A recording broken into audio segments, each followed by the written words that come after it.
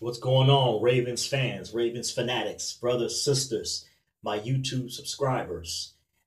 This is the Ravenous Blackbird. You've reached my Baltimore Ravens YouTube channel, which covers, of course, our Baltimore Ravens and also covers politics, poetry, current events, and also Christianity and religion.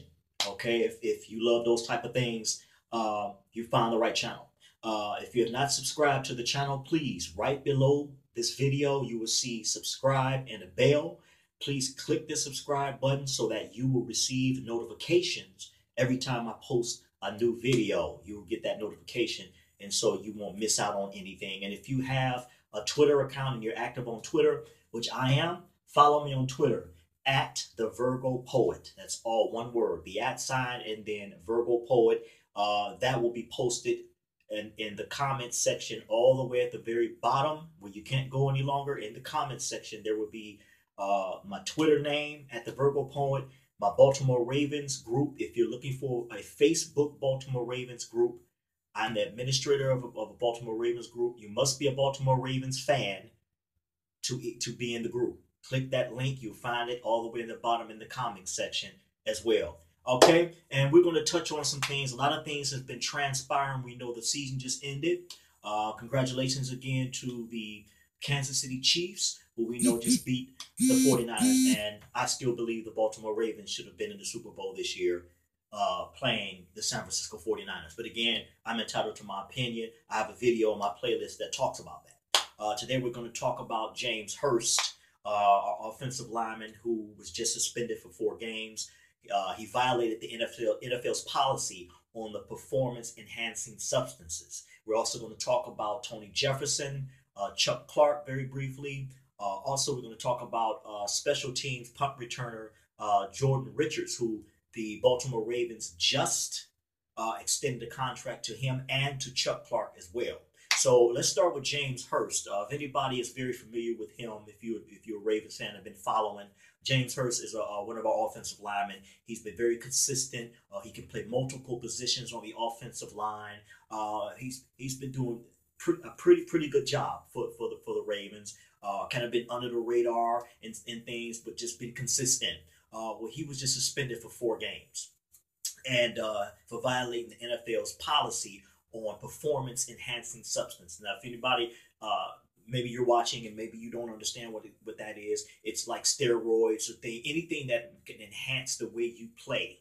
Like Lyle Alzado, if you remember what happened with Lyle Alzado, he was taking steroids. Now, I don't know if that's exactly what James Hurst was taking, but it was something to the point to make him play better, enhance maybe his muscles, make him, not get tired, quick or something. Whatever it was something that violated the NFL's policy. It's a performance-enhancing substance, a drug that enhances him to be able to play in a superhuman manner. Whatever it was he was taking. Anyway, the point that I want to make is that if you follow Baltimore Ravens history, Ravens fans, the Baltimore Ravens have, I call it, I don't know if this is what they call it, but I call it a zero tolerance policy.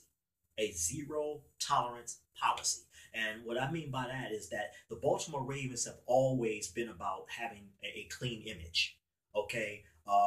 If you remember what happened in the past with Ray Rice, with Bernard Pierce, and a few other guys that got in some trouble, the Ravens didn't keep them around long. Now, I don't know if this is going to be the same situation with James Hurst. I know we're human, okay? We make mistakes, Ravens fans. A lot of times we do some knuckleheaded things. I've done knuckleheaded things, and you have too. A lot of people would say, well, why would the Ravens just let James Hurst go for something like that? Well, you do your research in the past. Guys that have violated NFL's substance abuse policy or, alcohol, like Bernard Pierce. If you remember Bernard Pierce, he was one of our running backs, and he was actually a very, very good running back. This guy, when he ran, people say they could hear his footsteps on the field. He ran so hard, Bernard Pierce, and the Ravens had let him go after they found out that he was pulled over for alcohol.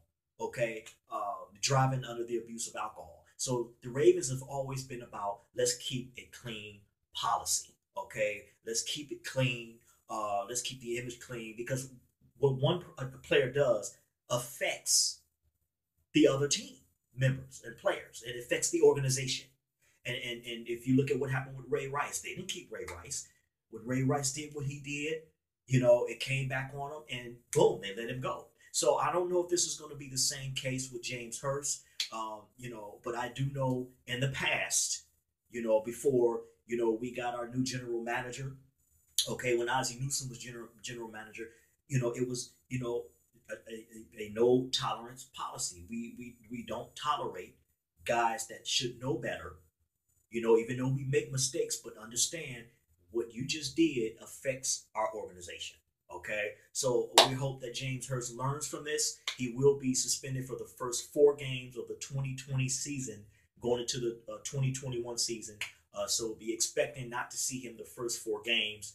He was suspended for that. Next, we're going to move on to some big news, some shocking news. The Baltimore Ravens just released safety Tony Jefferson.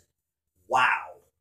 That's the first thing I said when I saw that, Ravens fans, was wow. And I had to sit back and understand what's going on. Why would they let him go? They let Zadarius Smith go last season. They had let Eric Weddle go. They seem to be letting all these good players that are Terrell Suggs, they just let him walk away, and he just got another ring with Kansas City. So, but I did some research, and it both instances, 2 things is the reason why I believe it really propelled this decision. Number one, we know Chuck Clark filled in the gap for Tony Jefferson when he was hurt in the regular season. I think something with his leg or something, but Tony Jefferson was out. Chuck Clark comes in and he played lights out. Just amazing football. So we just gave Chuck Clark an extension, a 3-year deal extension. What's up, Chuck?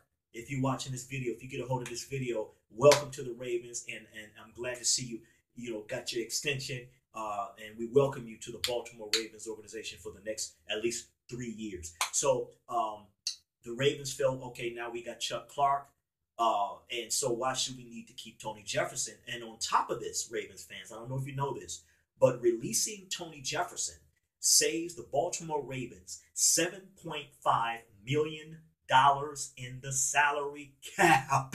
Yes, $7.5 million being saved in the salary cap, y'all. You know what that means? That means we can take that money. Now we can spend it in other areas where we need players. We still need a pass rusher. I still think the Ravens need to add a pass rusher to the team, and many other areas that we may need. So that's a lot of money they just saved by letting Jefferson go. And prior to that, I didn't do my research, and I was kind of discombobulated as to why they would do that.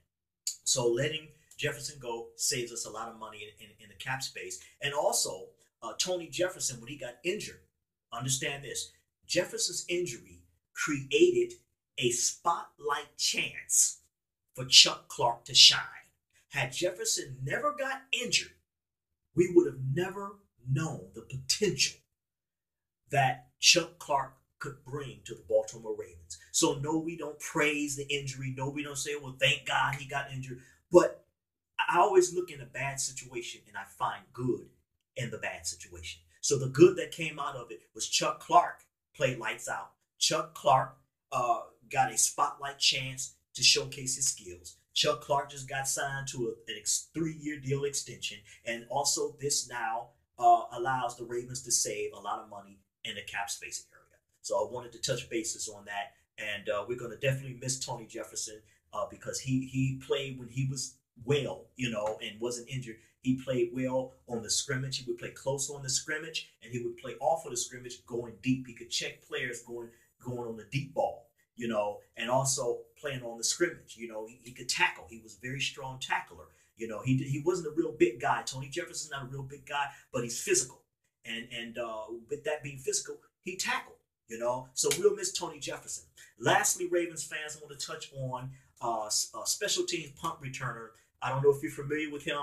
He just came to the Ravens organization about the middle of the season or so, just this past season.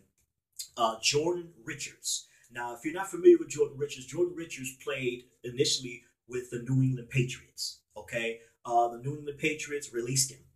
We had a Justin Bethel that we got from the Green Bay Packers. Actually, we didn't get him from the Green Bay Packers. The Green Bay Packers let him go.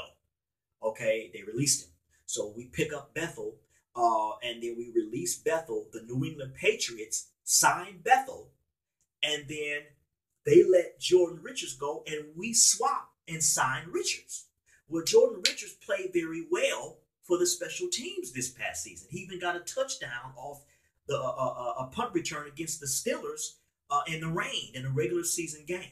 So we welcome Jordan Richards. The Ravens just signed him to a one-year deal extension, okay, because he did perform well. So I wanted to touch bases, and I wanted to thank the New England Patriots for letting or releasing Jordan Richards off of their team, because now he's a Baltimore Raven, and he's performing well for the Ravens organization. So I want to touch bases on James Hurst, Tony Jefferson being released, Chuck Clark signing a 3-year deal, and Jordan Richards signing a 1-year deal extension. Okay, and the next video, Ravens fans, I'm going to touch on Jimmy Smith, Matthew Judon, and Eric Weddle, who we know just retired, who will always be a Baltimore Raven. And again, if you have not subscribed to this channel, it takes one quick second to do that. Right below this video, click the subscribe button, y'all. Leave comments. Maybe you have some things, you know, some questions, or just let me know you watched the video and leave some comments at the very bottom. Click the like button if you like the video. Okay, I'm going to keep putting them out, and subscribe to the channel. Follow me on Twitter @TheVerbalPoet. Okay, so thank you for tuning in. This is the Ravenous Blackbird, and I will see you in the next video. Call!